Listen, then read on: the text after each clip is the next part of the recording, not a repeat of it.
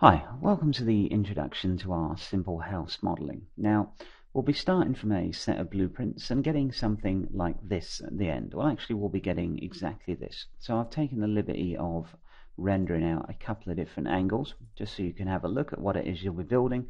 And if I pop open Maya, we can see some of the detailing we've got on here.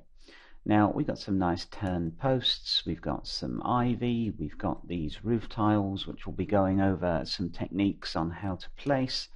We've, got holes drilled in wood, nice beveled holes here, and we've got sort of decorative features all over the place, like these window shutters, the windows themselves.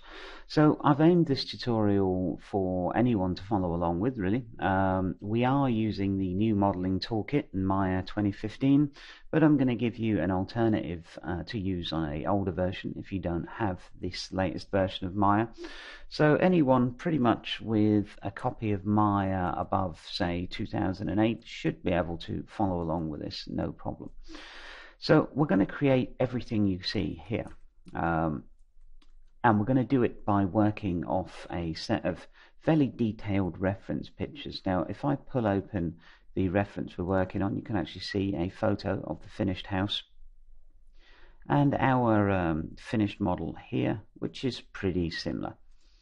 So we'll be going over all the techniques used to create this, and I've tried to do things in a different way. So we've used some NURBS, some basic poly modeling, and we've used different ways of cutting things up, different extrusion methods and things like that. I'll also be showing you how to create this ivy here, and how to get a basic render like this out of Maya.